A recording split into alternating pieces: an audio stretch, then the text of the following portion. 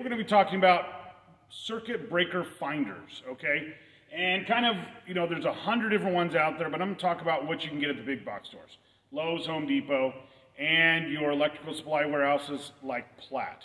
Now, all these guys are available on Platt right now, and as of today, they're pretty close in the same price across the board, okay? So we're going to kind of test the most popular and then my favorite. So we're going to start here with the Ideal 61-535, which is the most popular one right now. These are going for about $59, which is kind of cool because pretty much all of them right now go in that price. We have our Milwaukee, and the Milwaukee is a 2222-20. Okay, so that's their version, their catalog number on that guy. These can be found at Home Depot. Right now they're on sale for about 40 bucks. So, or $49, sorry, $49 instead of $59 like you see in a lot of places. Then we have the Klein ET310. So this is where you're going to find it like Lowe's. So kind of the two competitors, Milwaukee and Klein right now. Milwaukee you're going to find at Home Depot. Klein you're going to find at Lowe's right now. And then you can pick the Ideals up at your local Platt. Okay, so this one right now is my favorite and is the most expensive, of course, which is the 61-534 Ideal Circuit Breaker Finder. I've used this one for a long time, probably right around 8-9 years, okay? These came out, when they first came out, they were super expensive. They were about 180 bucks. And they came out with some of the other versions here. You can still find this one on their site for about $100. If you can find them, I definitely recommend picking it up. But they all pretty much work the same. Now, the way these work is you have a receiver and a sending unit. Now, all 4 of these units come with the circuit breaker tester. So what that allows you to be able to do is you're on a GFI, not a circuit breaker tester, sorry, GFI tester. So if we have a GFI, we push the button and it trips the GFI, make sure the GFI is working. We go ahead and trip it back on. Even GFI plugs down the line is kind of nice. So if you want to see if this plug is GFI tested or protected, you can go ahead and hit it again and you'll see the main GFI works. So when you're dealing in a line of GFIs, they still work. Now, one thing on these, they're all basically the same. Don't get too much caught into this part, but Jake was mentioning this too, is that 2 green lights on the Ideals means good.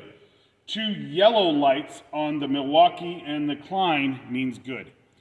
I didn't like that. I liked the green lights. The green light means good to me, so that's kind of what I liked. Now here's the fun thing. If you have mixed-matched versions, so let's say you lose the plug-in version or you lose the tester here, and maybe you have a couple of them laying around, they all seem to work off either or. So I can plug one of these guys in and use any of the modules or any of the receivers, or I can take a receiver and put it with a different sending unit, okay? So just kind of there. So they also all have the cheat sheet here that tells you whether the plug's wired properly or whether it's miswired, or we have reversed, neutral, or no neutral, or reversed, any of those kind of things. They do not check for a hot with no neutral. That's kind of where you start running into the problem, when you get wire coming in hot but nothing else. That's what the digital ones do with the little screen on them. So, but it's kind of a cool feature to have laying around. Now this is our testing wall. So we're going to kind of give you some tips on how to make them work. So what we found here is that while we've got it plugged in here, right next to us, and we're going to run it across these 3 circuits, and of course, the biggest thing we found as a tip is to make sure that your tester is in line with the breakers this way. If you flip it this way, it doesn't receive as well.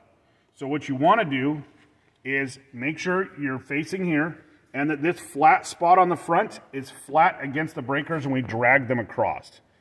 Now we're going to go ahead, you have to turn them on, let them sync up, and then you're going to run them across the breakers once and then come back again while it sets itself and go again. So you can see here, it goes off. That's not the right breaker. You're gonna come back, and this one goes off right at the breaker, okay?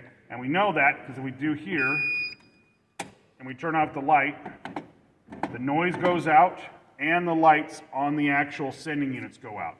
So that makes it real easy to know that the system's dead. I'm gonna turn that guy back on.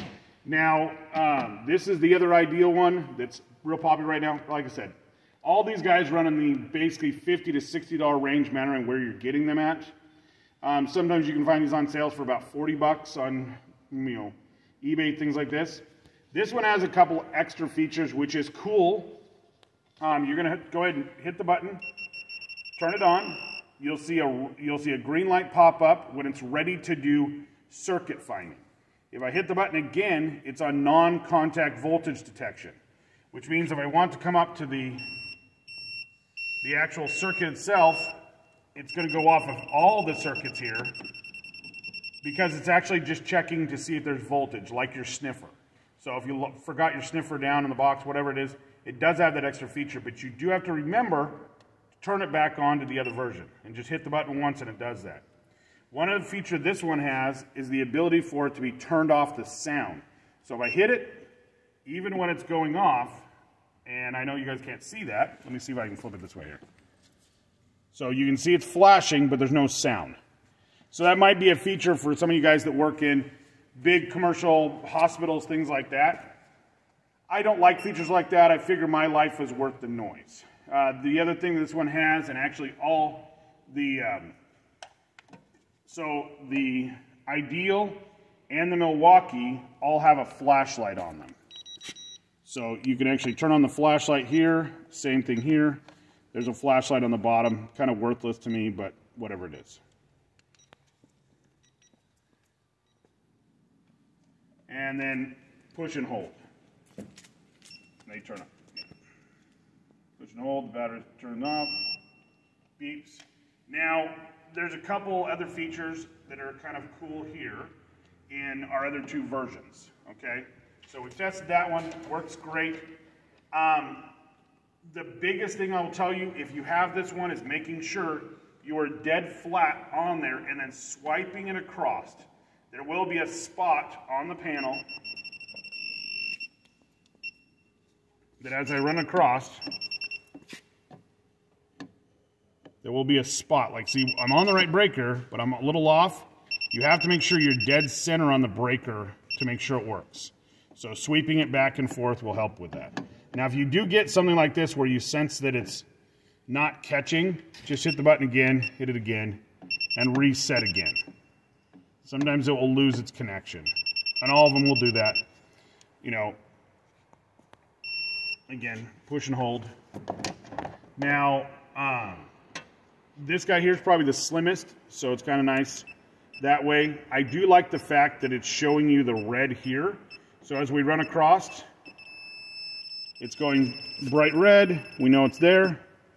So we know when we're getting close, it kind of makes it's getting bright, louder, louder, louder, and then going full blast, okay, to here. And then back to green as we pass over the next circuits. So, and these tend to really do good on just keep passing by until you find it. Again, hit the button. You got to hold it down to get rid of it. And another nice feature on both the Milwaukee and this is that you can store them in your truck put together. So both of them will do that. They'll sit there and have these guys sit here. So, which one do I pick? Okay, if I had to run to the store, the Milwaukee one I like. I don't like that it's not as loud, but that may be really great to you. If money's not an object, I always pick this guy. There's one massively huge problem that I hate with this one, and that is the switch here. This switch gets bumped on all the time. So a lot of times I put a piece of tape here just to keep it taped, so it won't turn on in my truck. That's probably the biggest problem I have with that. The other ones are all the push and hold buttons, which works way better, I will grant you. But for that little bit, I'd much rather make sure it works. So if you guys have questions, please put them in the bottom. And as always, these videos are for review only and not intended as training. We're trying to help you guys kind of pick one out, but this is not training on how to use one. Get that done by your company or whatever facility, your school you're going to. They're the ones doing training. We're just doing reviews and helping you kind of pick some stuff out. We're not responsible for anything you do with them, okay? So as always, guys, have a great day. Like and share, and tell your friends. We'll see you later.